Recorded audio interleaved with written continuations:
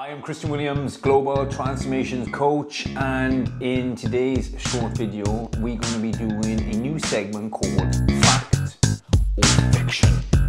We send out an email to our email list, and if you want to be registered on that email list, just comment your email below, and we ask them some of the facts or fictions and some of the questions they might have that we can bust today and explain them to you.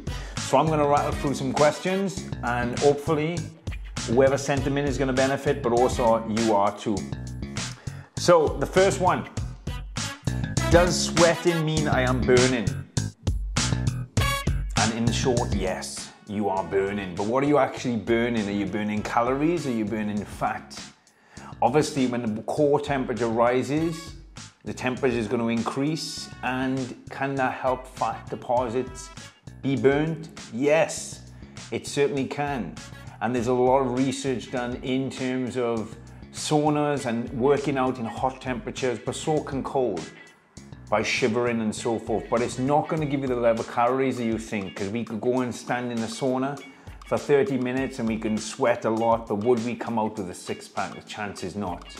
So if you can combine your workout and if you can push your body hard enough that you're actually burning calories in use for energy and pushing that core temperature up to help that fat deposit breakdown, yes, of course, it's going to be an assisted tool that you can use to help burn fat and burn calories, but it's not the only one.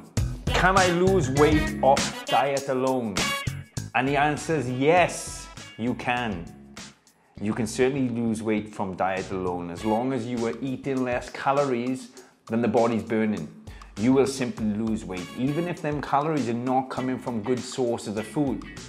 But the issue with that is, the goal for anybody trying to build an aesthetic physique shouldn't be to just lose weight. No, because if we lose muscle in regards to losing weight, our metabolism is going to go down. And that means that the look is not going to be as you expected, and the body fat probably is going to remain the same. So the objective should be to always combine good calories and good diet with exercise, weight training to maintain your muscle mass, cardiovascular training to work the heart and to help the body burn body fat for fuel, and good nourishment. The other downside of only using calories to burn lose weight is that you have to eat so little, and if you're eating so little, it means you're not nourishing your body, you're not nourishing your brain, and you're losing out on potential functionality. Do carrots make me see in the dark? Well, kind of and kind of not. So carrots contain vitamin A, and vitamin A actually converts the light into signal at the center of the brain. Okay, so it actually improves the level of sight in dim lights. Vitamin C does, and like I said, carrots contain vitamin C. Now, is it going to make you go out and allow you to be able to see far in the dark? No. But all these minerals and all these macro and micronutrients are going to be very important for you for functionality. The way you think, the way you feel, the way you see, the way you hear, the way you conduct yourself. So your food and your diet should definitely contain a lot of bright colors, a lot of vegetables, and a lot of good quality supplementation as well. Does lifting weights make me look bulky as a female? It depends, really. It depends on what the goal is. Certainly there's different styles of lifting weights and there's different purpose of lifting weights. Are you trying to build bone density? Are you trying to improve functionality, improve the posture? And lifting weights is very versatile for everybody, depending on the goal. And depending on the goal, it applies the application.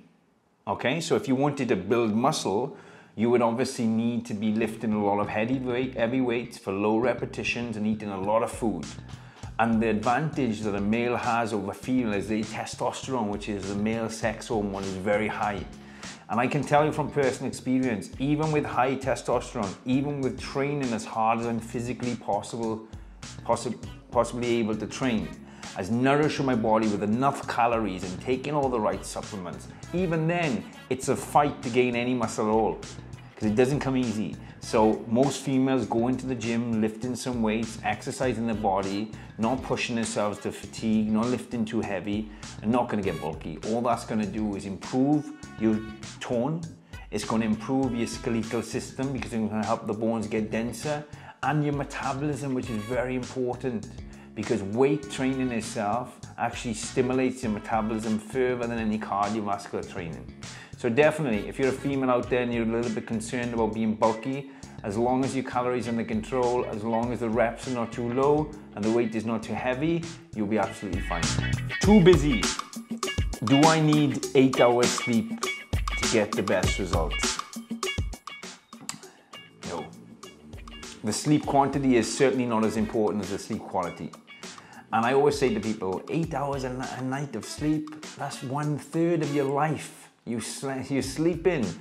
What we aim to do, or should aim to do, is sleep efficiently. You want to get maximum out of your sleep. I personally sleep for 6 hours a day.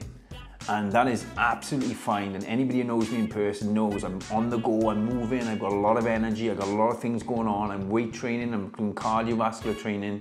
But what I ensure is the quality of my sleep is improved. And how I do that is I prepare for any event I obtain, or I aim to. I prepare for the sleep. I dim the lights, I turn the phone off, I relax my mind, I take some key supplements to help me fall into that deeper pattern of sleep, which is allowing me to recover. There's a few different stages of sleep, and what's important is we hit that REM, that REM, the rapid eye movement of sleep, and that's where we get the recovery, although the brain is functioning quite, because it's in the dream state. If we're not reaching these deeper states of sleep, it doesn't matter how long you lay in the bed for, you're never going to recover. So try not to sleep as long, try to sleep more effectively. Quality always wins over quantity. Does cardio lower testosterone? That's a very good question, because what we always told is any form of exercise increases testosterone. But it's not true, especially when it comes to cardiovascular training. Because if you're working out for more than 75 minutes, your cortisol levels are going to dramatically increase. And the science backs it up. The increased levels in cortisol is going to certainly lower testosterone because it's a stress hormone. And also, one thing I've learned from doing the cycling form of cardio myself, and in fact any form of cardio that creates this consistent moving up and down for a long duration, the testicles are having that movement, especially being sat on the bike. So this is not putting the testicles in a very healthy state, which can negatively impact testosterone. Does that mean that you don't do cardio? No. That certainly means that you keep doing cardio because you need to improve the cardiovascular system. But what you do is you ensure that you're sleeping right, that you're eating right, that you're lifting weights, that you're trying to try every natural chance of improving testosterone and supplementing with some good testosterone boosters or free testosterone boosters as well. So it can lower the testosterone like any form of stress, but where there's a will, there's a way, and we need that testosterone peaking. Now they say that no question's a silly question, only the one that you didn't ask. This one, well, I'll let you be the judge. Does masturbation lower muscle gains?